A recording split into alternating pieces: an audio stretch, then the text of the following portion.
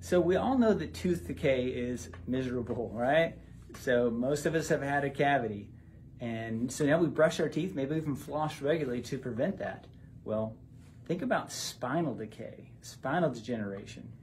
Eek. So there's something you can do about it. So daily spinal hygiene.